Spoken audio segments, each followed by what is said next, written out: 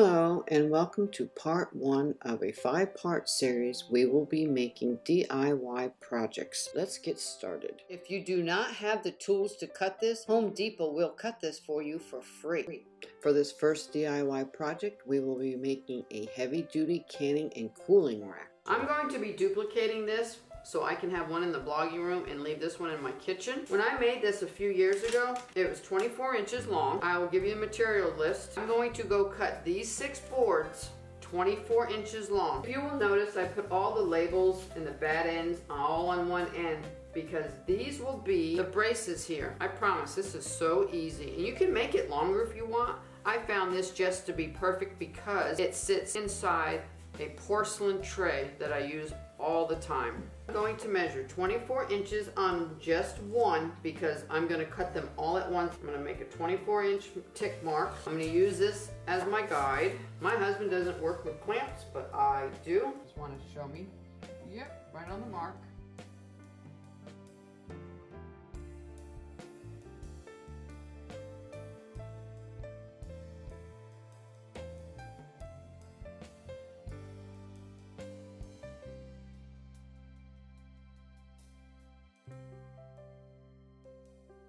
And we are back,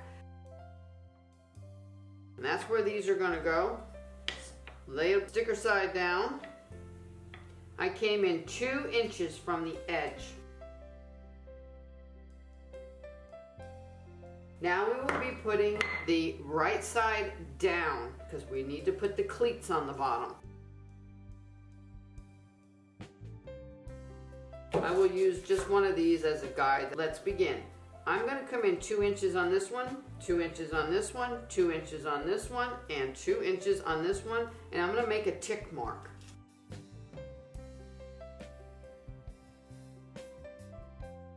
And remember, we're working from the back side. These are where the cleats are going to go. You don't have to worry about lining this up right now. You're just going to be doing number 1 and number 6. Take one of your cleats. Be mindful if it has stickies or anything on it, like this one. Let's just remember. You're going to pull this out and pull this one out until the ends are flush, and you want to line up that tick mark. We are going to be gluing these down for extra stability if a staple should ever pull out.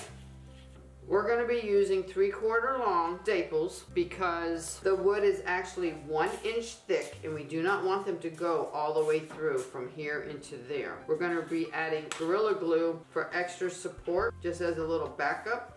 You don't have to, but I highly recommend if you're going to be making this and using it for 20 years, add a little glue. I'm just going to give a little bead. I don't want it to overflow.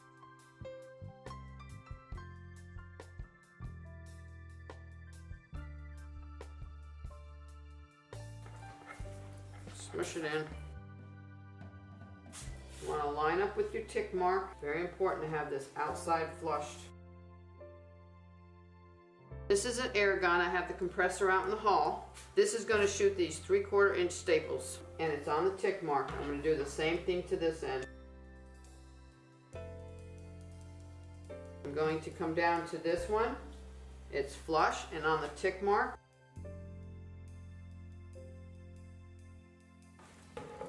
I'm going to come down here. Flush, same thing. So let's go ahead and put glue on these just for a moment. You want to eyeball, to draw a line down the middle. Doesn't have to be straight. You can use a ruler. This is basically where you want to keep your glue.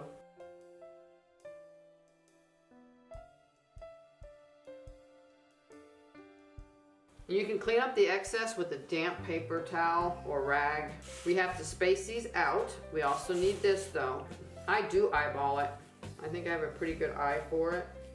I'm just going to do about the same distance in between. Doesn't have to be perfect. There we go. And I'm going to work my way up. I'm going to offset these like this. 2 should be enough in each one. Now you might have to stop and reposition. It's okay. I caught it. It's all right. Do not go too near the edge, it will split. Trust me, if I can do this, you can do this super easy. You can cheat like I do. That's what I'm going to do. I'm going to remove this. This will be my little glue line. This is the center. I do my little glue. If you want to be precise, it's 11 1/4 if you want to be precise. I mean, if you are going to measure, it's best to do it before you put the cleats on. I don't really care, I was just showing you. I'm going to eyeball mine. Tick mark. Tick mark. Take this away. Make sure it's flush. Well, it moved, but that's all right. We'll move this end. Line it back up.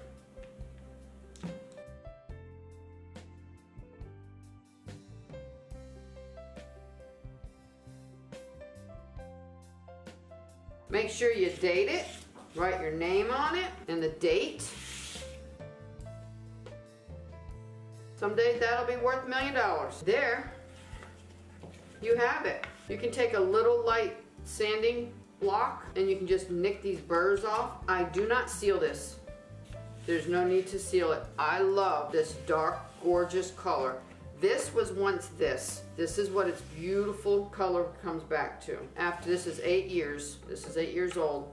We've never had to restaple it, re-glue it, never cracked. I run this under hot water, can dry it right away. I've never had a problem with this, and I use this literally almost every single day. There you have it. And we are on project number 2. This one, no power tools whatsoever. I went to Lowe's today. I bought these 6 boards. They were already pre-cut on the shelf, 24 inches. They may not be perfect, but again, we are not using power tools. This is if you do not have power tools, you will go buy these. The cut sheet and all the materials will be listed at the blog, and you may print them out. I did buy one 48-inch board. That was this one. We had one 48-inch board. I brought it to the person at the cut counter. He cut them into 4 equal pieces. One of these I pushed aside. It will be waste. We will not be using it.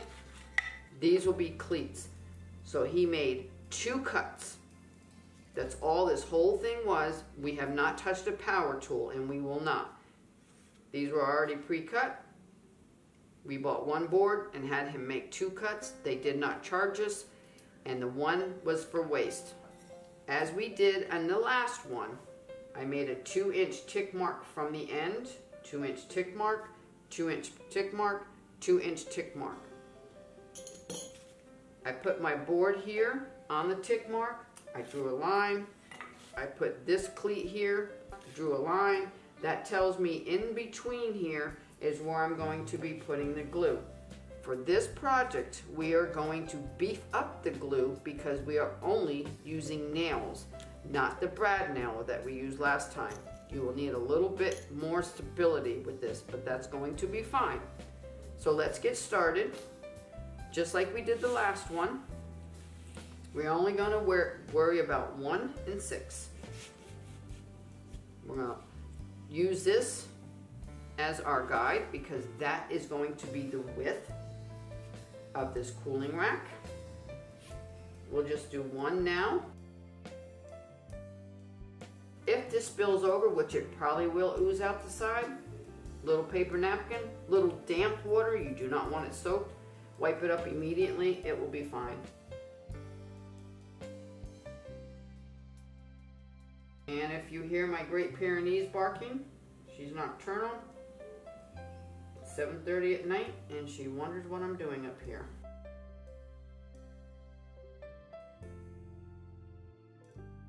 This is a project I found that I could not do by myself. The brad nailer, no problem.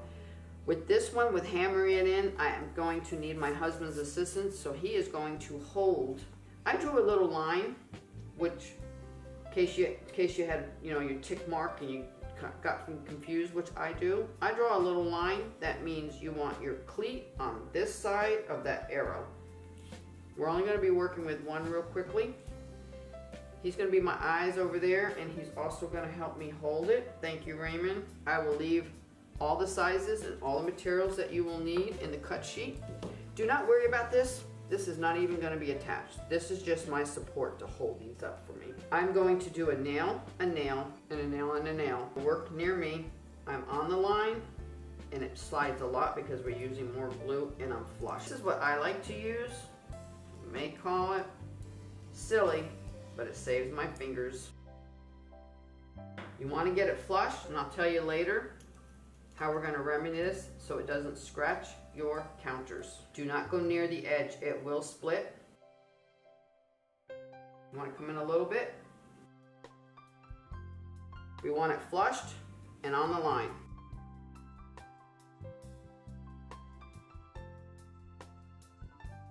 Now we're going to come over here and do this again. The arrow. We're going to make sure it's flushed.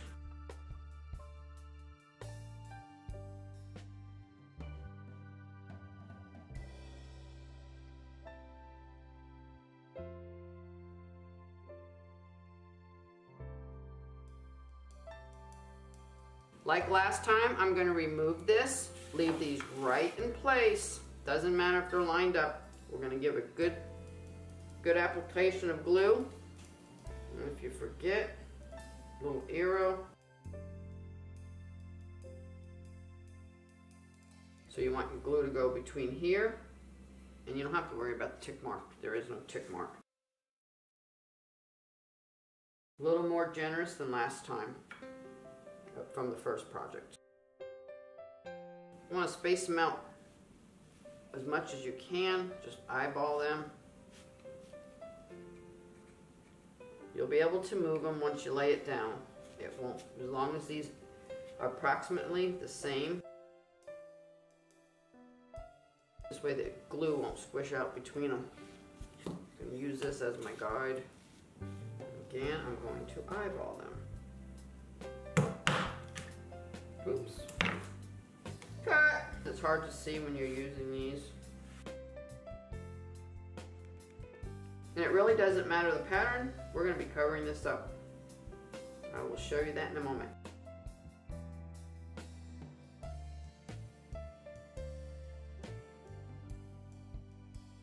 Just like last time, we will tick it at 11 1/4.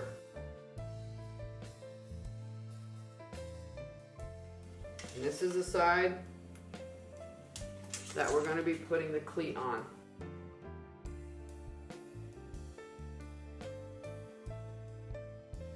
If you push down too hard, it will lock it. Hopefully they'll be flush. Well, look at that. Flushed. Raymond's going to hold it again for me. I'm going to put one in one end and one in the other end just to secure it so it doesn't move. Here's one of those projects that Jersey always says, super easy, super forgiving, I promise. No one will be at your dining room table with their tape measure out. Now before I go and finish this up, this is when I'm going to take the time that I had mentioned in my last video on project 1. Take your little sanding block, especially the ones from the store. I want to get all the burrs off. Run it down. Do two sides at once. Don't worry about this, but you can do the outside edges. You will obviously spend a lot more time on this than what I'm doing. I just want to get this video done for you. Now here is when you will need to get a damp paper towel, not soaking, damp.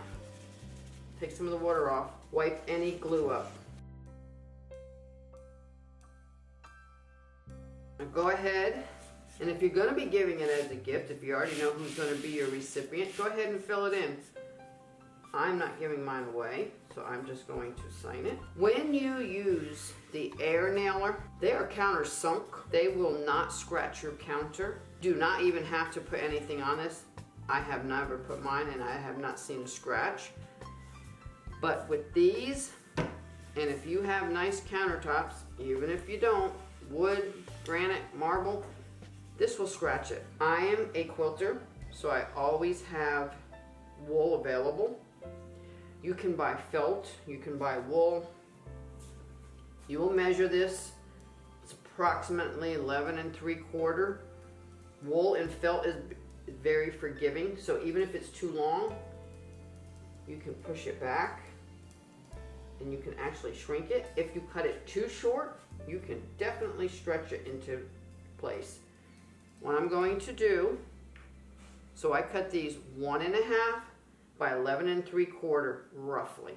You can go to Hobby Lobby, Joann's. If you do not quilt or sew, they have pieces that are 12 inches long. Just cut it with scissors if you want, rotary or whatever. I'm going to be using the same Gorilla wood glue. I'm going to give a generous amount down the center. Okay, I'm going to use my finger. That's the only way I could think of. I didn't want to use a foam brush that can't compost down. I didn't want to use a regular brush that I would have to wash out, so I used my finger. Please use what you need to use that you feel safe using. It's something I've done my whole life. I'm still living, I'm still here. The wool, get one side flushed, and you can either stretch it or squish it so it gets a little bit shorter, and you just keep manipulating it. That one was a hair too long, so pinch it in between, clean up any extra glue, a little bit of pressure. Same thing here again. You want to get those edges. That's more important than anywhere, the edges. You don't want them to start picking up. As long as you make a thin coating like this, a lot of it will not seep out the edges. And if you're going to be using a wool or a felt, highly suggest brown or black. It will hide the dirt. If you use white, you might have these little dots show through.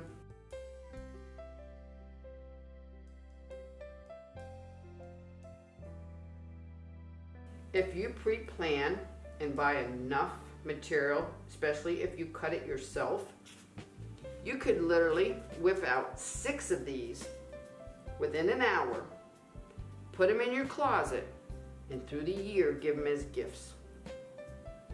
Sign your name real small, then up here you can write to or from. What a gift that would be for somebody to be able to use every single day. I don't think there's a day that goes by that I do not use mine. I use it every single night. It's very, very good for cast irons, heavy pots, if you can, like I do. We have one more exciting project to do along the same guidelines. I will give you a sneak peek if you are interested in continuing to watch. How cute is that? I will give you the material list also to make this along with this one. This one was also, if you're doing the Lowe's project, you will also buy extra boards and have them cut. None of this was done with a power tool. It was done the same way as this one. Home Depot, look up ahead in project 1. It will tell you what to use from the leftover waste that you had and what more you will need to buy. But both Home Depot and Lowe's project, Home Depot with power tools, Lowe's without a power tools, you can build both of these under an hour in an afternoon. On the rack here on the right, we had 55 pounds of tallow. It did not budge or bow 1 inch. If you have made it this far, thank you so much. Please subscribe to our channel, hit the bell, then over on the right, hit the all notification bell, and you will be notified each time I upload a new video. Thank you so much for contributing to our community.